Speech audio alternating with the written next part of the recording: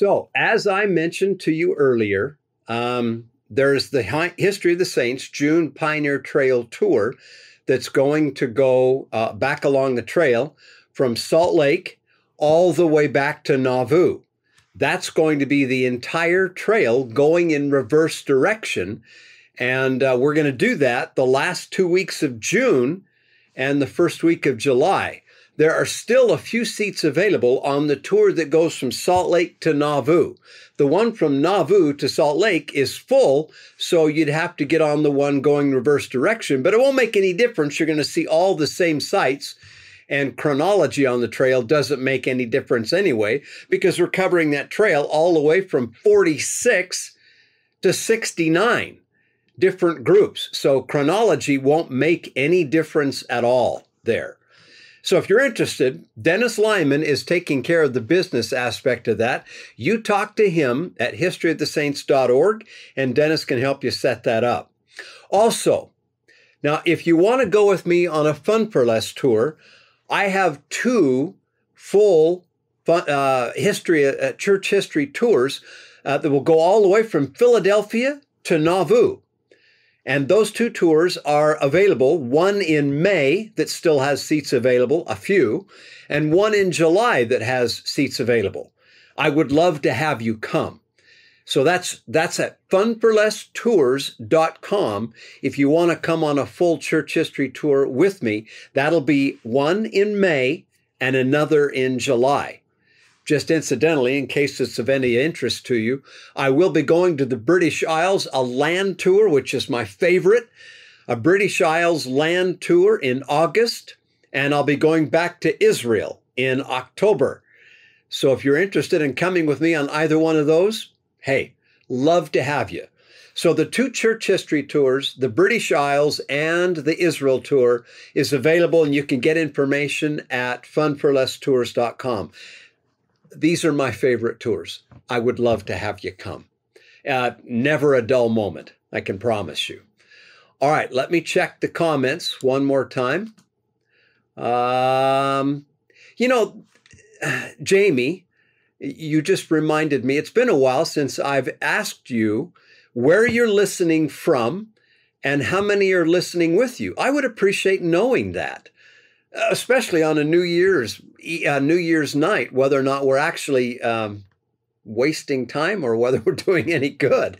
We'll have to see. Hold on a second. Oh, that's worse. Yeah, some of you have noticed that I shaved. I was getting tired of looking like a mountain man. I think the thing that got me was Corey Green got on and sent me a message and said, "Well, hello, old man." And my wife commented last night that beard made me look like I was in my 70s. And I thought, that's enough of that. So we're back to being babyface. Almost. All right, this first story, I don't know that I've ever told this story in a setting like this before, and this is one crazy, wild story. So if this offends you, don't hold it against me. But when I was a seminary teacher, I determined I would do everything I could to hold a kid's attention and get a point across, and this is one of those lessons. As some of you may know, I was converted to Christianity when I was a student in college. And no matter how hard I've tried, there's still some of those rough edges from my heathen upbringing, and this story is one of those. I spent a number of years teaching religion in the classroom to the youth, and one day I wanted to teach the vital importance of open your mouth and share the gospel with others when that opportunity comes. I kept thinking to myself, what if those that we are friends with, or even those that are in our family that we love, what if we meet them on the other side of the veil and they come to us and say, "Why didn't you tell me?" That's a haunting question. Well, in an effort to convey those principles, I came to class one day with an object lesson prepared. It would prove to be one of the most difficult object lessons I ever taught. You see, in the first part of the lesson, I stood behind my lectern out in the middle of the classroom. And and went on with the same old drone about missionary work and how important it is to preach the gospel and warn your friends and et cetera and et cetera. And that lesson was going absolutely nowhere until that moment when I stepped out from behind the lectern in front of the entire class, and the zipper on my pants was almost all the way down. You see where I'm going with this? Well, in 3 of the 4 classes, it went exactly the same. Some kid would notice almost immediately and then nudge his friend, and it would spread through the whole class. And before long, they were all giggling and pointing and tittering, and no one was listening to what I would say. I kept teaching. Even though I knew what was happening, I kept going, pretending I didn't know what was going on. And trust me, that was the hardest lesson I ever taught. Oh, that was hard. Finally, when it became obvious that the class was not going to tell me that my zipper was down, I stopped and I looked at him and I said, "You're not going to tell me, are you?" "Tell you what, Brother Rawson?" "That my zipper is down." Oh dear. And at that moment, I stuck my hands in my pockets and went zip and took the zipper all the way down. Well, the guys laughed. Some of the girls gasped and looked away. That really got their attention. And then I did the unthinkable. I undid my belt, unsnapped my pants, and dropped them to the floor. Now, don't call my bishop. I was wearing 2 pairs of pants. But they didn't know that. And it was awesome. That really caused an uproar. We were then able to have a real discussion about what it might be like to go through your whole life, as it were, in the presence of all of heaven and earth, figuratively speaking, with your zipper down, acting the fool, disobeying the gospel, rebelling against God, and in some cases, not knowing any better. And nobody would tell you. Well,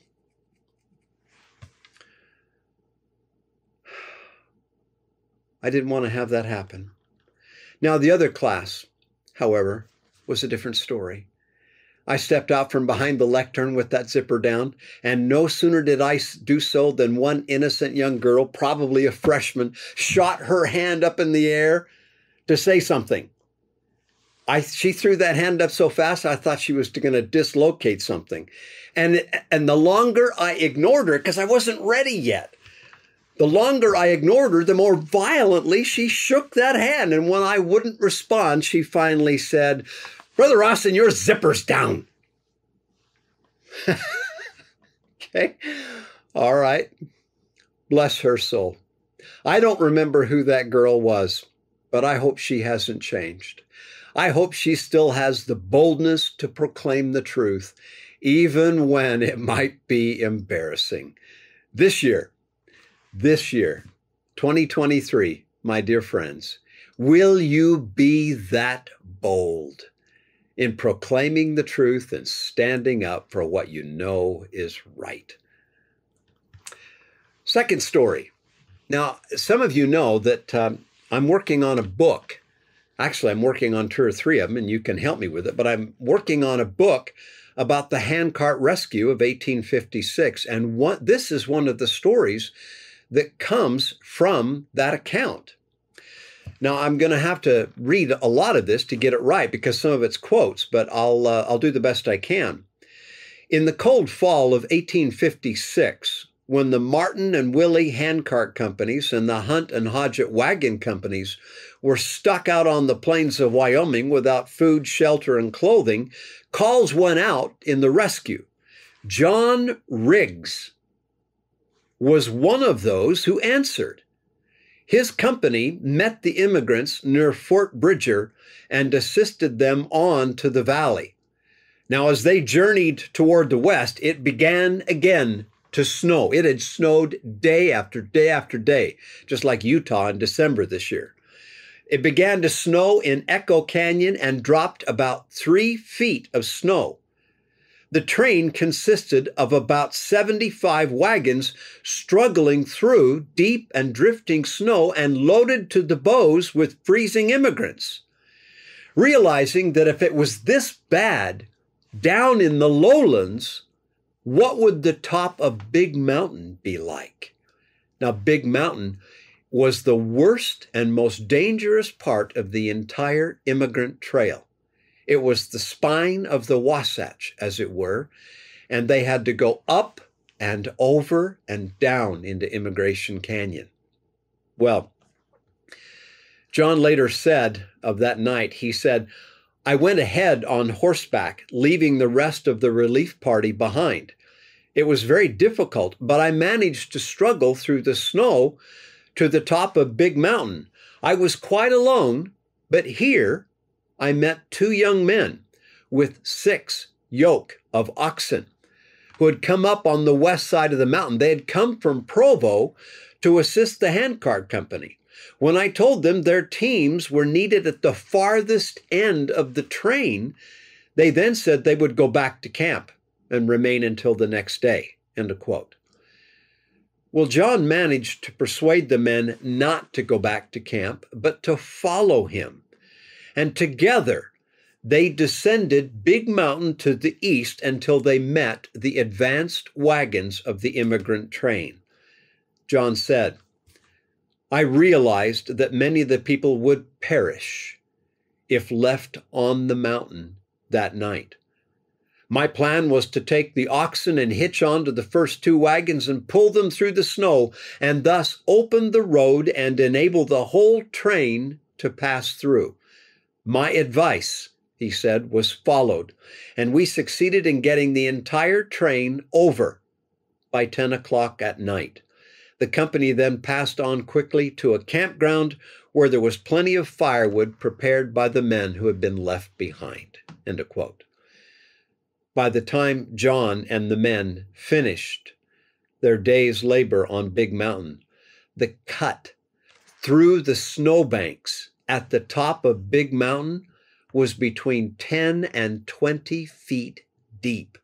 So deep, John said, you could lay a pole across the chasm and drive a wagon, a covered wagon, under it. That's a lot of snow.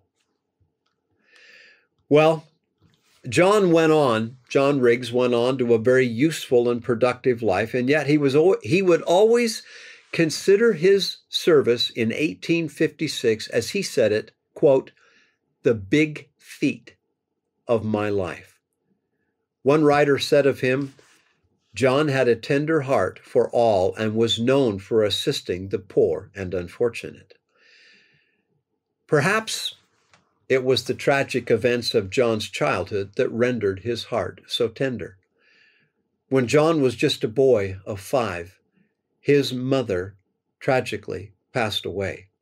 He would later say, "Fresh in my memory is the death of my dear mother.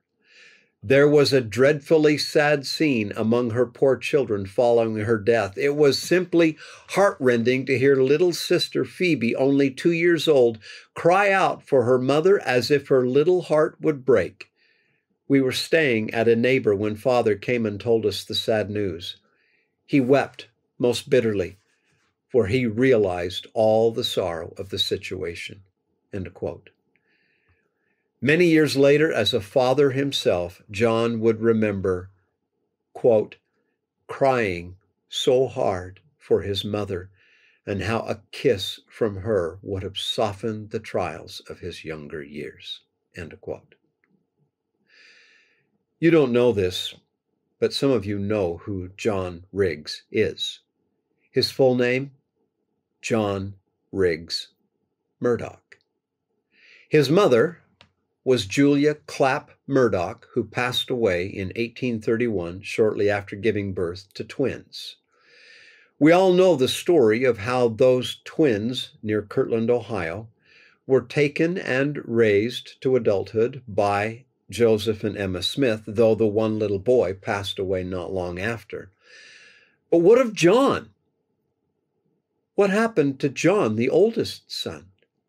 John became, as it were, an orphan, passed from family to family, becoming, as one writer said it, quote, anyone's boy. Perhaps that's why in 1856, after such a difficult upbringing, perhaps that is why his compassion for the unfortunate was always there and made him beloved by all. Next story. Forgive me for these personal stories if they don't work for you, but sometimes this is another one that I wanted to share, and I shared some of this on Facebook. This last Christmas Day in 2022, my family and I were in Island Park, Idaho. We all went in together and rented a large, beautiful cabin, the Marshall cabin there in Island Park. And late in the day, just before sunset, I went out for a walk in the pines. The recently fallen snow still weighted down the branches of the trees and lay several feet deep on the ground. I walked for about a mile back into the forest. The temperatures were relatively warm compared to the -40 that we had had just a couple of days before. Well, as I walked, strangely, my senses seemed to come alive. The snow crunched wonderfully beneath my boots, and the snow covered everything in gently rounded mounds. I saw the beautiful white wilderness before me, the upper branches of the tall conifers waving gently in a breeze that I could not feel. I had forgotten just how pristine a snowbound wilderness can actually be. There were so many captivating sights, like an old buried jack fence. I love jack fences. An old tree topped off with an odd little crown of snow right up on top, winding roads and trails going out through the trees. It was beautiful. The air was clean and fresh and sweet. It had been so long since I had breathed air so refreshing. No inversions there. But the thing that really got me, my friends, was the peace and quiet. Oh, I stopped walking several times and just listened. There was no sound. It was quiet. Excuse me. It was quiet, calm, and peaceful, and awakened once again something I had forgotten, that reverent feeling within me that this was God's country, and God was with me, and for the moment, all was right.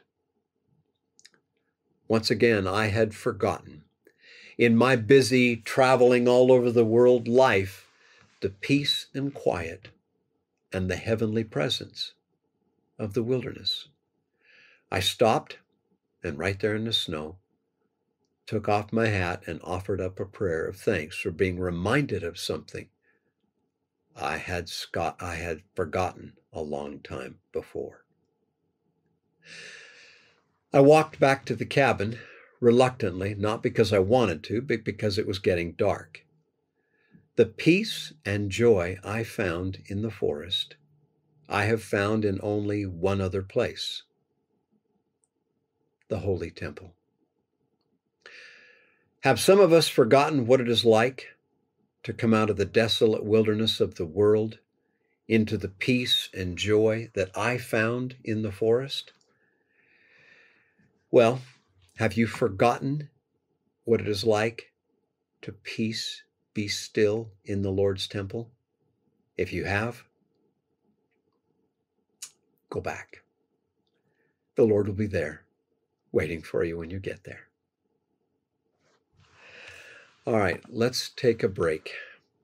I'm hoping that sound and visual is okay. Hang on a second. I'm going to step away here.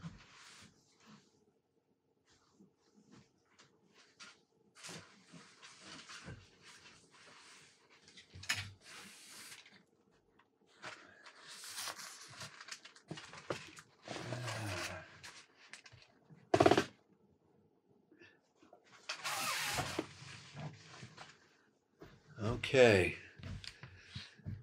All right. All right.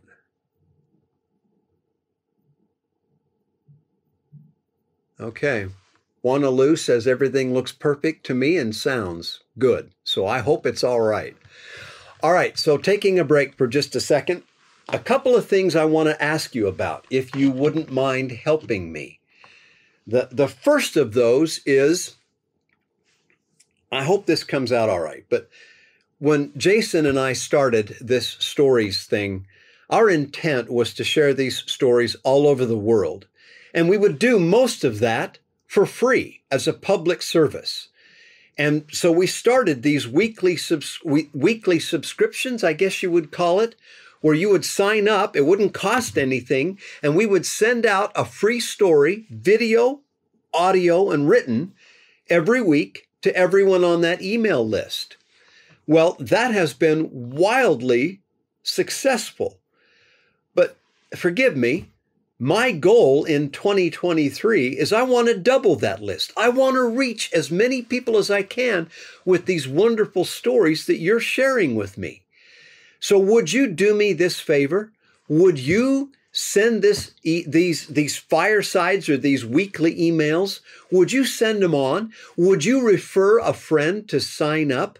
I'm going to keep asking you if you will refer a friend to these stories and help us reach more people. There's a team of about 10 of us behind the scenes that are working, and most of that work is being donated.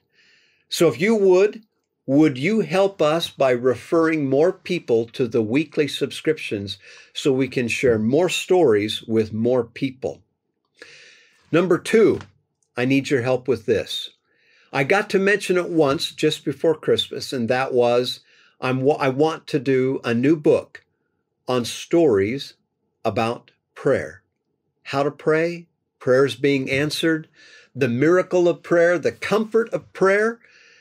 And in response to that, I received numerous emails of prayer stories, so much so that I probably have enough for almost an entire book as it is, but no, I don't think so. So I'm putting out the request one more time. And I'm not just talking about your pioneer fathers and mothers. I'm talking about you. If you have stories about the miracle of prayer, the comfort of prayer, prayers being answered, prayers being offered that are not too sacred, would you share them with me?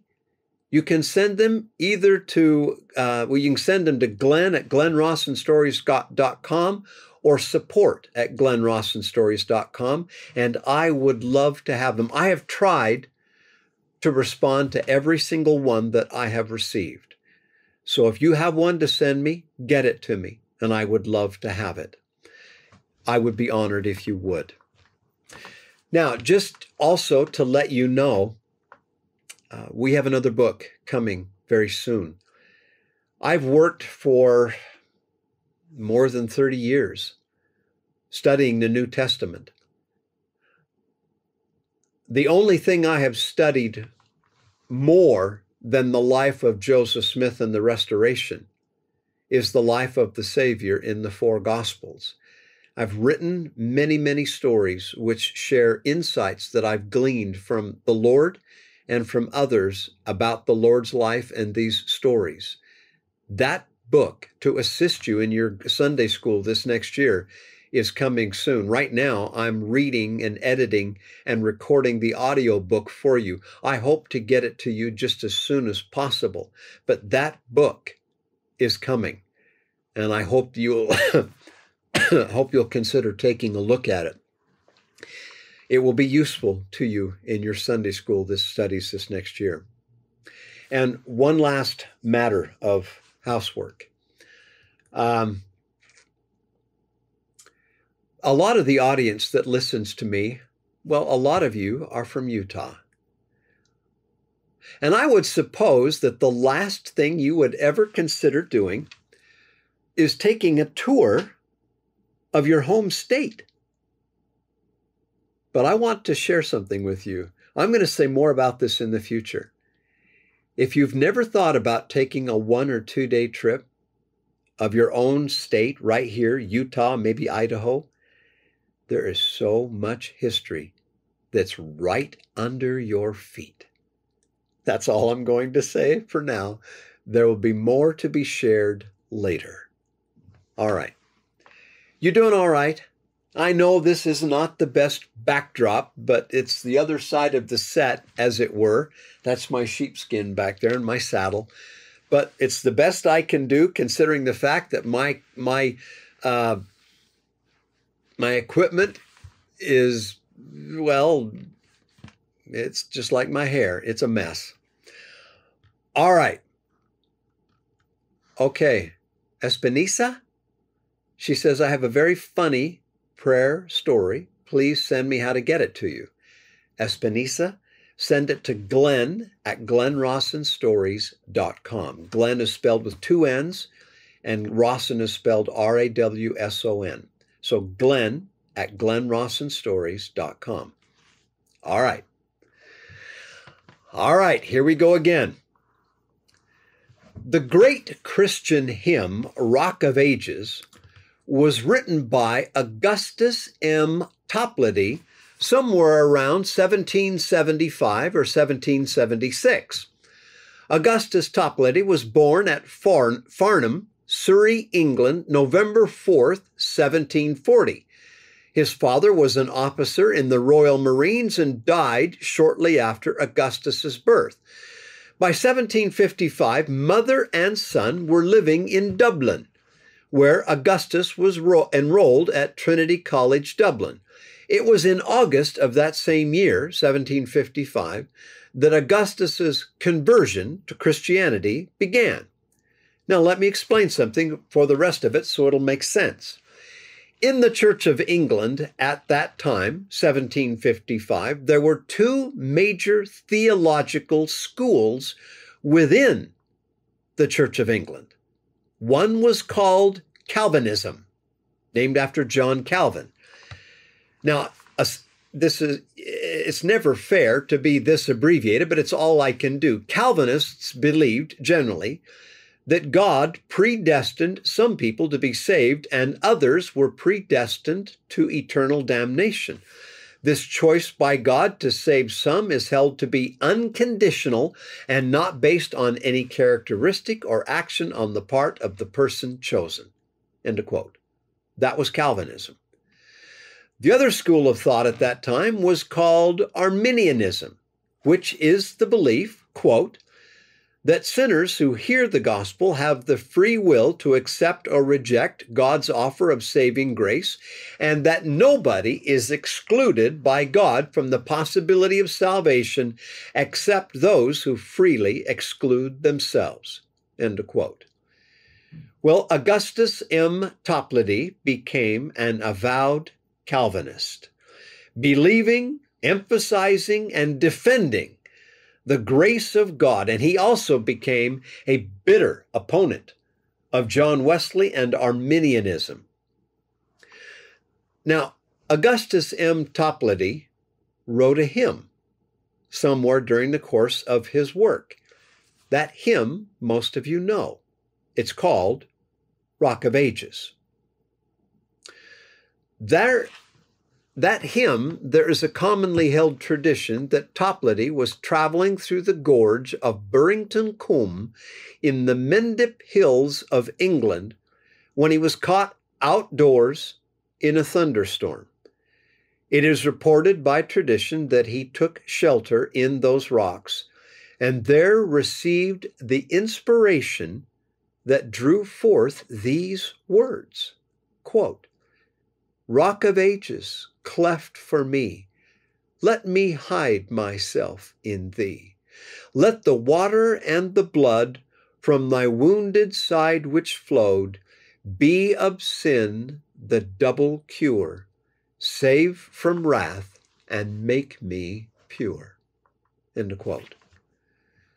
Well, there's a lot of controversy. The story of that storm was started some 122 years after the hymn was written.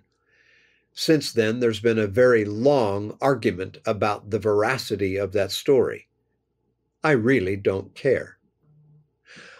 What matters is not where Toplady wrote those words, but that he wrote them. It is a doctrinally profound hymn because it bears witness in the highest voice that it is by grace that we are saved after all we can do, something which you and I should not forget. It is a singular, relevant truth that should not be overlooked, especially among us who sometimes have a misguided perspective of perfectionism. All right. We have another story here I want to share with you. I wasn't originally going to share this story, but then I realized something. We're studying the New Testament starting next Sunday, 2 weeks.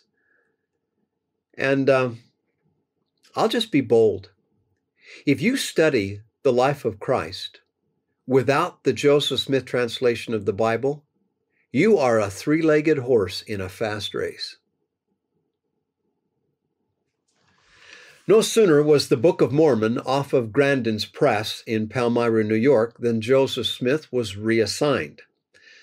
The project that he went to work on is little known and even less understood and appreciated, even by Joseph's own people.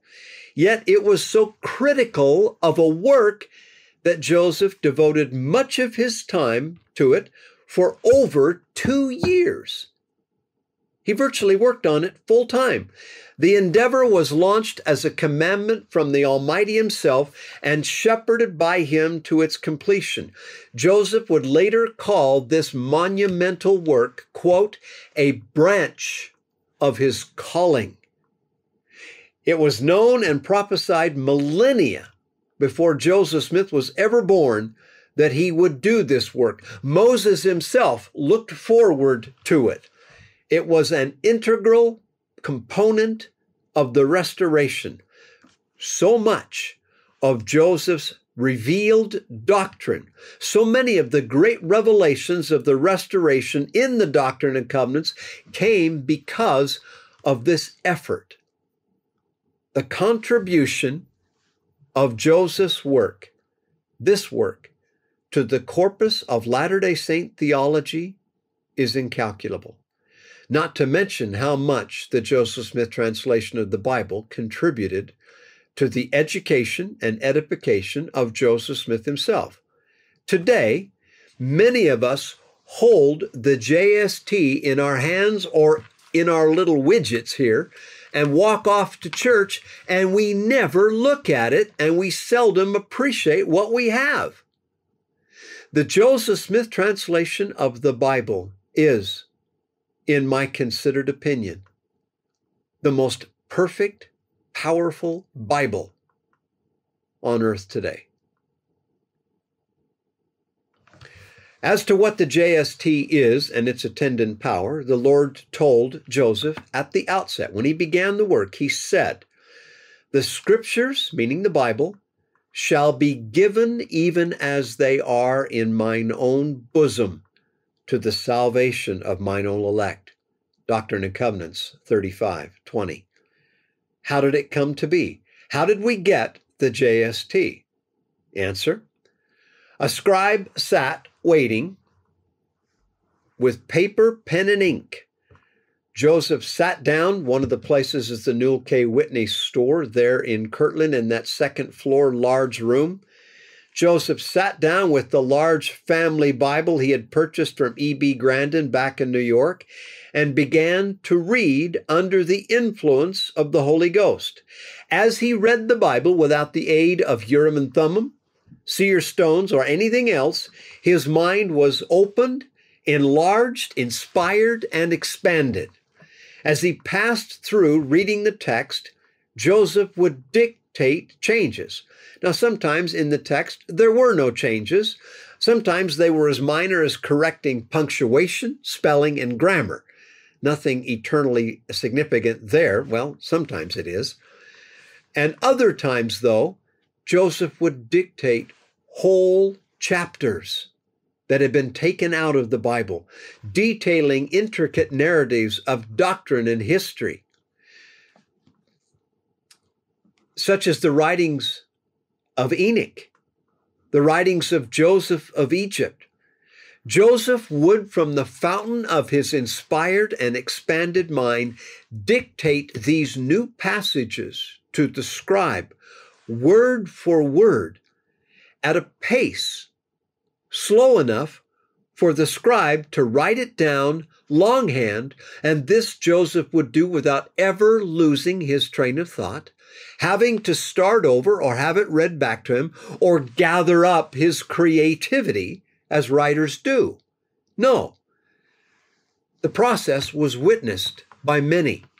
It was miraculous. When you study the material and consider how it came to be, it is utterly astonishing how it was produced. The Joseph Smith translation is as much a miracle in its existence as the Book of Mormon, especially when you consider that it came from a 24-year-old uneducated farmer from the frontier. It is inconceivable when you know the story and you read the JST, how it came to be. It is, as it were, another tangible testament of the Book of Mormon that Joseph Smith was an instrument of the Lord Jesus Christ.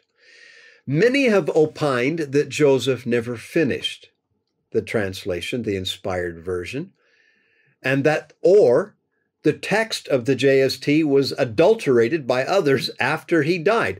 But both ideas are false. He did finish, and the JST, as you have it, is accurate and complete. Perhaps the greatest, and this is the reason I'm telling you the story now, perhaps the greatest contribution of the JST is its witness of the Lord Jesus Christ.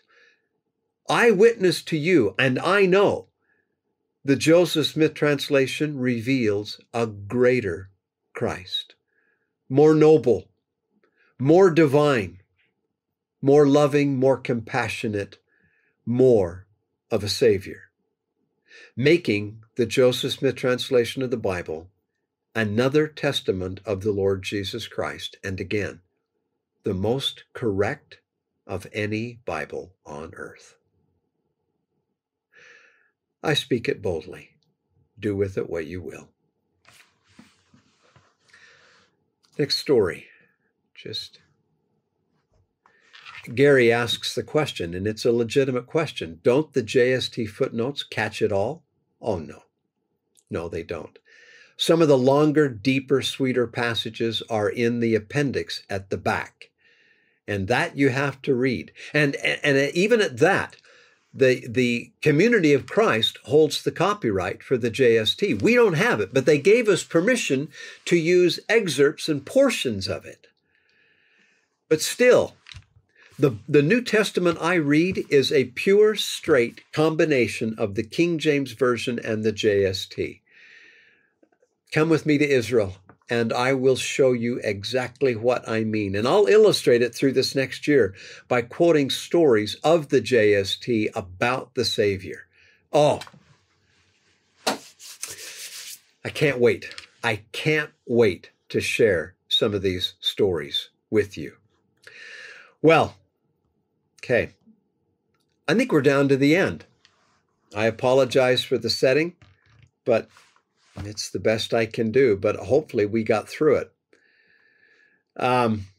This is the last story. And again, I wasn't going to share this one either. But this is one of the stories that came out in the Christmas book, but will also be included in the New Testament book that will soon be released. I told this one last year, but not this year. Have you ever noticed how often we tell the story of Christmas and we skip right over the birth of John the Baptist? I don't think we should. To neglect John in the Christmas story is, to me, like unto neglecting your preparations for Christmas until the morning of. I think you're going to miss something. Before there was John the Baptist, there was John the baby. Before Matthew, Mark, Luke, and John wrote of Jesus, John the Baptist kept a record of him first. As in his life, John pointed people to Jesus, so he did also even in his birth.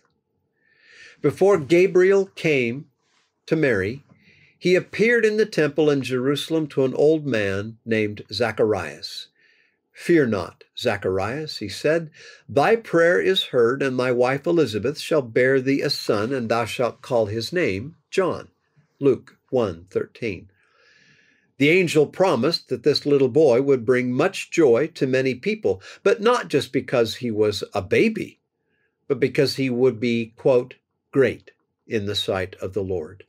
Many of the children of Israel shall he turn to the Lord their God. John would do a greater work than is recorded of him in the present Bible. John would go before the Savior and, quote, make ready a people prepared for the Lord. Luke 1:17. Well, with that announcement, as you can imagine, Zacharias struggled to believe it. I don't blame him. His wife was a much older woman, past the age of childbearing. Nonetheless, Mary's miraculous conception of the child would not be the first miracle baby. Before Mary went into hiding with a child she couldn't explain, Elizabeth was there first. One day, a beautiful young maiden, sent by an angel, came into the courtyard of Elizabeth's home and called out a greeting. Listen carefully. In the womb, John leaped for joy, and he and his mother were filled with the Holy Ghost. Can you imagine? It is sublime that at that moment John bore witness of the Messiah before he even had a voice. The two sons of prophecy and their sainted mothers spent the next 3 months together. As John prepared the way for Jesus, so Elizabeth prepared and consoled Mary for what was ahead. Before the people heard the shepherds' witness of a coming Messiah, they were astonished at the new voice and testimony of Zacharias. His prophecies resonated through the Judean hillside and through the hearts of the Jews, filling them with grand expectations. Rumors spread everywhere of miracles to come. Then and later, all who ever knew John couldn't wait to meet Jesus. On the night of the Savior's birth in Bethlehem, John was, tradition holds, 3 months old, living in Hebron. Knowing what Elizabeth knew of Mary and her baby and the bond they shared, I wonder how far away Elizabeth really was from her young cousin that night. You know that when Herod's soldiers came, they were looking for 2 babies, not 1. While the angel sent Joseph and Mary to Egypt to save Jesus' life, Zacharias sent John, the baby, and Elizabeth into the wilderness. Joseph, Jesus, and Mary escaped the wrath of Herod. but not Zacharias. The soldiers killed him in the temple. He would not give up his son, and that was the reason why. As Jesus grew up with his father, hewing wood, so John grew up in the wilderness, eating locusts and wild honey. As Jesus waited and prepared to bring men to his father, so John waited and prepared to bring men to Jesus. Luke's story of Christmas tells of a special babe whose birth pointed men to Jesus' birth. And John was born and raised up to prepare the way before him. How are you different than John?